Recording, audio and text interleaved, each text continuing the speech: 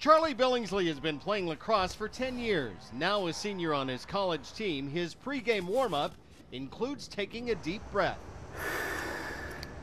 Charlie has exercise-induced bronchospasm, or EIB, a breathing problem that happens when he plays sports. Like running around, I'd get tired and my chest would feel tight and sometimes I'd wheeze. You might expect it to happen to people with asthma, but according to a recent study at the Ohio State University Medical Center, many people with no history of asthma suffer from the same problem too. Dr. Jonathan Parsons found that 2 out of 5 college athletes have the condition, and of those diagnosed, 86% had no prior history. And what that implies to us is that there's likely a large proportion of athletes, both competitive and recreational, that are experiencing exercise-induced bronchospasm but that are unrecognized. Whether you're an elite athlete or a weekend warrior, the symptoms of EIB include coughing, shortness of breath, wheezing, or fatigue.